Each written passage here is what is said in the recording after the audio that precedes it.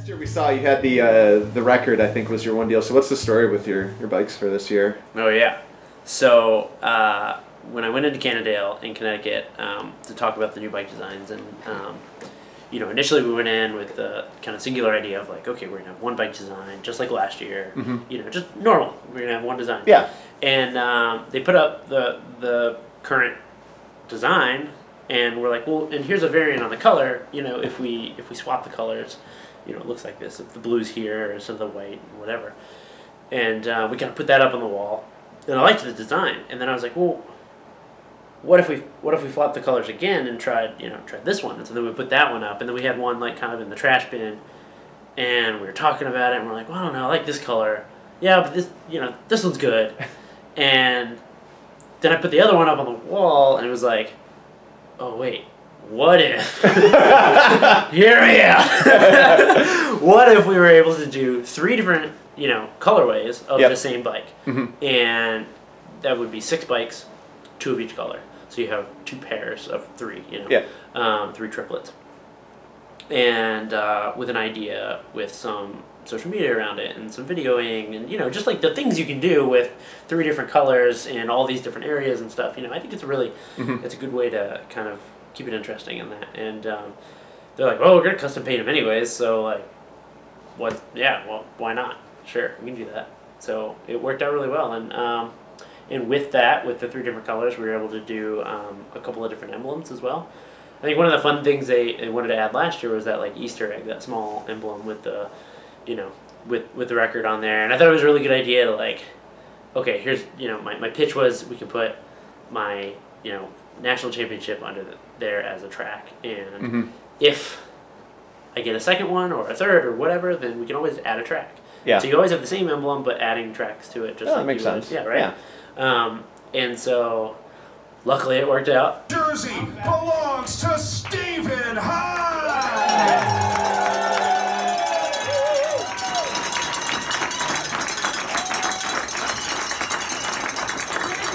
And we were able to add that again with the second track. So it's the same emblem with just 2017, 2018, and so then it was like, well, if we're gonna do 2 other different colored bikes, well, what could we do different?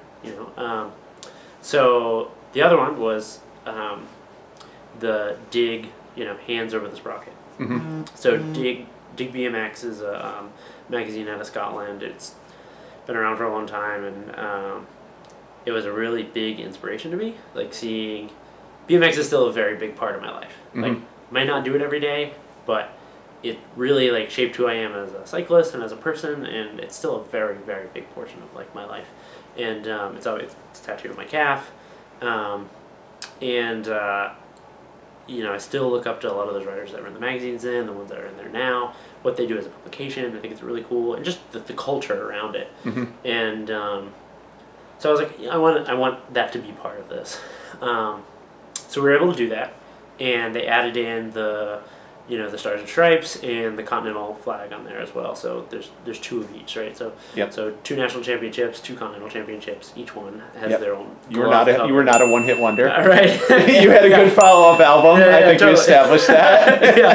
And then added some like the Cannondale sprocket, like the classic Cannondale one-piece sprocket. So it was really cool. I was able to like kind of piece all those worlds together and throw that on there. And then we had the 3rd one. And it was just like wild card, what do we want to do? And so forever my like spirit animal has been like the trash band, the raccoon, And so like I was like, well, what if we had just like this Ranger Rick-esque like raccoon with this like American flag, and he was like, Ryan Chung in Canada was like, yeah, okay, cool, I'll do it. Like, no matter what. Yeah, okay, yeah, we're good. Yeah, it's really cool. They want to have like fun with it. They want to do. They want to make it personal. They want to make it fun. They want to like, you get one time to do this, right? So might as well like make it what you want it to be. Yeah. So I'm really happy with how they turned out, and it's been a really interesting kind of launch with them too, and I think people have responded to them really, really well, and I can't wait to actually like get them all in rotation on the courses. So far, I think 2 colors. We've flown 2 colors. You did too? I mean, it was a pretty dry course. Did you run a separate bike each day, or were you exactly. pitting? Yeah. Oh, okay. So I ran one bike one day. I think we started with the red one. Yep. the red top, Mm-hmm. and then the white one the next day. So I think we'll probably start with the blue one tomorrow. Just get them all in rotation. Yeah, that makes sense. Yeah. Who did the artwork for the raccoon? So that was Ryan Chung that did that. He did it. Okay, Yeah. cool. Yeah. So it's pretty cool. I was just like, make it kind of wild. Maybe not like rabies wild, but almost. Yeah, it's pretty close. Yeah. So like now, I mean, this is your second year with the red, white, and blue bikes. Yep. I mean, do you feel extra pressure riding? I mean, like literally everyone. You stand out. Like everyone's gunning for you in your kit and your bikes. No, I don't feel any extra pressure. I mean, honestly, like it's it feels really good. It feels like it's like I don't know. It's just like a kind of a good cross to bear, right? It's like you have this not necessarily responsibility, but like yeah, you're proud of it, and it makes me every day kind of check in with myself and go like, hey, remember how hard it was to get that? Like you got to work harder now to keep it and to do better, right? Mm-hmm. Like now that's the minimum you want, and it's helped me really stay focused on that stuff because now I'm like, okay, well I know what it took to get those two. Yeah. And it wasn't easy, but it was doable, and now I think I can even do more, right? So it's not necessarily, it doesn't scare me, it doesn't make me nervous, it gives me a little bit of pride, and it gives me like something to really work for. I'm cool with that. Okay. Yeah. So, well, congrats on getting engaged. Thank you. By the way, Thank it was really cool to see that. But I was talking to Carrie, and Yeah. he said that he feels like he has a little extra power now that he's married. Do you Oh, think yeah. do you think that's a thing? Yeah, for sure. I mean, like we're trying to plan out our wedding, whatever that may end up looking like now, and it's pretty cool. I mean, I bought a house. I got a dog. We bought a house. We got a dog, and so it's just like you share all these things. Yeah. And it's interesting. Before, it was just me living by myself all the time, and everything was for me. And I'm not necessarily very good at like. I like to say I'm very good at compromise, just not compromising on my cycling. And so like it's actually driven me to whether she knows it or not, like give up a few things and really focus on like some more balance. Yeah. And that balance I think has transitioned into other parts of my life too. Like it's not necessarily just balancing the cycling and having that relationship that you really don't want to mess up. Yeah. In the kind of like in the micro has it's that same relationship I see in different things in my life too. So it's pretty cool. I'm into it. Sweet. Yeah. Well, that's awesome to Yeah. hear. I mean, so since we got you for a few minutes, I think before dinner. Yeah, Yeah, totally. we do. Yeah. Was curious. I mean, last year you were sick at the Yeah. beginning of the season. Yeah. World Cups didn't go how you like. Sure as heck looked like you were on pretty good form in Rochester. Are you a little Yeah. bit more excited for this year's races? Totally. I trained up through Rochester. It was the first year I've ever been able to take the win both days leading into the season, which was really exciting for me. Yeah. I was able to do a lot of really good work Mhm. early, and put in a really good base block, put in really, really good good training leading into that, and then after that. So I feel really good right now, very confident, and more or less I'm on a mission to get those results. Like I really want them, and last year was disappointing, and I feel like I kind of need to make that up for myself. So yeah, I'm shooting for pretty lofty goals, and yeah, it might happen, might not. That's okay. I'm gonna try. I'm here to try. Well, so like Yeah. one reason that I think, from my perspective, that you've been Sure. interesting is like you're facing this condensed time clock that you've talked about. Sure. Just coming to the sport late, but you've also you showed you had really good results at Namur and Sure. Zolder. Yeah. I mean, do you feel that you're moving in the right direction towards getting those on the? Yeah. It seems like you want to get those at the European stage. Yeah, absolutely. I mean, that's kind of how I've moved my focus over the last 2 years. I mean, not that I'm not training and wanting to win races in the U.S. I think that's important still to me. Mm-hmm. But the way I've kind of set my goals is like they're loftier, and they're European based, they're World Cup based, they're all these things that are like they're just so out of reach that they're desirable, and they make me drive, and they are there's something that makes me work harder and harder and harder. Mm-hmm. And so, yeah, I mean that's. I don't know how much longer I can race. Like, obviously I'm still on the up a little bit, and I'm totally cool with that. And as long as I'm on the up, I'm fine, and I can work with that. And even when I plateau, if it's this year, that's totally fine. I love my job and I love doing it, and I'm freaking lucky to be able to have that. So I'll maintain that as long as I possibly can. But I'm totally like, yeah, I couldn't be more driven right now to like get better and better as long as I can. Yeah. Yeah. Well, and I mean, from watching you, it seems like that's the case. So, but then like approaching a weekend like this, like you seem pretty relaxed. And are you facing pressure? I feel like I would be putting pressure on myself, or. I put pressure on myself every day. Oh, you do? It's no different today than than going into Rochester or something like that.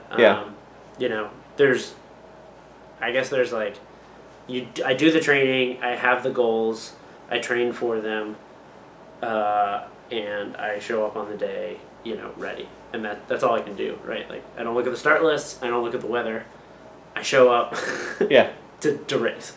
And it's not like based on who's there. It's based on the racing. So for me, my goals go beyond like being a certain person or having extra people there. It doesn't necessarily scare me. It pushes me harder. So I'm excited to actually have more guys that will push me in the direction that I want to go in, that are going to teach me things, by allowing me the opportunity to either like beat them or fail. Either one. Yeah. Well, I mean, Spencer's sitting over here, and I think he's going to be one of them. It seems like even domestically. Totally. Like, I mean, Kerry's on phenomenal form right now. Absolutely. Looks like Jay Powell's is back. Yeah. So that's got to be exciting for you, huh? At the domestic level, to have a lot of really strong dudes who are going to be pushing you. Totally. And, and at Rochester, I think we were riding on that second day, and normally, like, the C2s are a little bit more subdued. We're all just kind of like, we've got the C1 out of the way, and, we're tired. But I think on that day, it was just an agreement of, like, hey, we all need to ride really, really hard because we're not going to get an opportunity to do this again. Like, it's big boy practice time. That's what Kerry said. He was like, I think it was normally more political, but Stephen just showed up and wanted to smash things. Yeah. No, I showed up and I was like, I'm either going to die out here or I'm going to win the race. But I'm not going to stop. So, we got to do that. Like, it's not, we're not doing ourselves any favors by playing cat and mouse and sitting up and do all this stuff. Last year, like, those races came down to sprints because we didn't race them hard enough. And so then we get to the World Cups and we're like, whoa, man, these are so fast. Why aren't we going this fast? Well, because we're not. Yeah. So, one thing you got to remember is that in the World Cups, it's like, it's 50 guys that are exactly, if not better, as you. So it's and everyone wants to like beat you. It's not, no one's gonna like, oh man, that's great that I got so close to whoever, Yeah. They don't care who I am. They don't care. They want to be a spot in front of me no matter what. So it's just gonna drive me. Okay. Yeah. Well, and we've talked about, like, it seems like you and Kerry are developing a friendship, and you've got friends and stuff. Do you think that there's, and obviously you and Jeremy, sure, even without the cup this year, do you think there's still going to be that level of urgency and desire to, in a friendly way, kind of rip each other's legs off? Yeah. Well, I mean, it's like all last year I had a big target on my back, and this year even more so, and like that's great. Because that just pushes me. Because I know those guys now. Like, I know what that's like. Mm-hmm. I remember having the target on Jeremy and just being like, okay, what do I gotta do? And I do it. Like, just tell me what I gotta do and I'll do it. You're like, hey, light yourself on fire, you'll be faster. I just would have done it, right? Like, and so I see it now and I'm like, okay, last year Tobin was going for it. Yep. And, he's got to find his way this year. And this year Kerry's kind of in that department. And he's certainly a very versatile rider, and we got a lot of young kids too. Whenever Spencer's not falling down, he'll have some good rides. I know he will. So so it's going to be a really good year domestically, and it's awesome to be able to race these guys and still like I don't know, still be friends afterwards. Yeah. You know, I think that's the most important thing for me. Like if we're just racing and we're gonna hate each other, then that's not necessarily my scene. I think it makes it more fun to watch. I think from our perspective too, to know that you guys are pre-riding together, going for rides, and Well, it's interesting because we're still like it's still a little bit of a Cold War. You know, we're all like, yeah, we'll pre-ride together, but we're not necessarily gonna do like the super secret race move. Oh, like, and then, you know, we're gonna be like, oh yeah, no, totally. I've just been walking this thing. Yeah, you too. And I think my mom's behind that tree. I'll let you go past, and I'm gonna say this section. Yeah, totally. I mean, it goes like that, right? You're just like, yeah, no, this is exactly how fast I did this. And I went hard. Yeah, totally. I'm not breathing hard. Nope. You know Cam, right? Yeah. Cameron Beard. My best friend growing up. Me and him, I would take him out for pre-rides. He was like, will you show me everything? I was like, sure, man. And when we were younger, I once told him that I was running 35 PSI. I shit you not. He believed me, did it, and then it was back when Tim was still racing, and he's like, Cam, God, you didn't look good out there. What are you running tire pressure? He's like, 35, that's what Spencer's running. And he's like, oh. He's not, and then Cam told me after the race that he believed me and did it. And yeah, Cam's now a professional road racer. So that's yeah. So you know that kind of stuff goes on. It's funny. It's we're all trying to push each other to be better, but in the end we do still want to win the races on our own. So you have that opportunity to like to push each other, but also like you still gotta figure it out on your own a little bit, and you still have to make your own way. And that adds to like the personality of the races. If we all went out and we're just like, this is the line, this is the perfect way to do it, this is the fastest way, then we'd all just do it, and then it would be the most boring race ever. Yeah. You know, in Rochester when I was running, everybody wanted to ride that down up, the double trouble thing, and it's rooty, it's super dusty, there's like fence posts down, and there's rocks in it, and like everyone wants to ride it out of pride, because they're just like, well, yeah, I can ride it. Of course I can ride it. I had people send me like pictures of like women riding down it. Like that's going to offend me. Like, hey, you ran it. These are women riding down it. It's like, yeah, of course, because they're good bike riders. Yeah, I know. I chose to run it. That's different. It's just really interesting the pride that goes into that kind of thing. And I was putting gaps in, so it's like, that's not something I didn't run that in pre-ride. I rode it just like everyone else, and I kept that under my hat, and I did it, and we timed it, and I was like, okay, that's fast, cool. So, there's still stuff like that. And then you saw day 2, everybody else was running it. Yeah, I heard about that. Yeah, I didn't get to watch the live stream, but yeah, I heard that on day 2 it was that kind of thing happens. That's like super. That's just how those races go, whether we're friends or not. Yeah. Yeah. So then, finishing up, I have to ask. Did you holler at Wout after he pulled your move with the broken derailleur hanger and Cyclocross? Yeah. Well, there's a lot going on with him right now, and so it was really interesting. It was a little bit heartbreaking to see because where their head's at. With all of this stuff going on, dude's had a tough year. Mm-hmm. I mean, teammate dying. Like, he's been building a house, got married. Was supposed to go on his honeymoon, didn't because of his teammate, and with all his team troubles and stuff like that, it's tough. And he's a kid, he's got a lot of help, but still, he's 24. He's just out of under 23s. Yeah. So you feel for the guy, so when he's going in and got all this pressure, there's a lot more than just the race going on in his head. And to see those 2 mistakes like that is very uncharacteristic of a guy like that. Mm-hmm. Who's so well put together, and he's so smooth and so strategic in his racing. Yeah, poor guy. Poor guy. You can see the disappointment on his face. I mean, it's gotta suck. Well, I was still impressed that he stuck with it, ran to the pit, and still dropped everyone and finished second. Yeah. I mean, obviously he's the strongest guy still. Yeah. So it's pretty impressive what he can do on that. And it shows you that his ultimate goal is still to win races, right? Mm-hmm. It's not to make the most amount of money. It's not to, have the flashiest whatever. He's not out there on his crazy 6 cars or whatever. He shows up to win the races because he likes winning races, and that's important to him. So he's focused.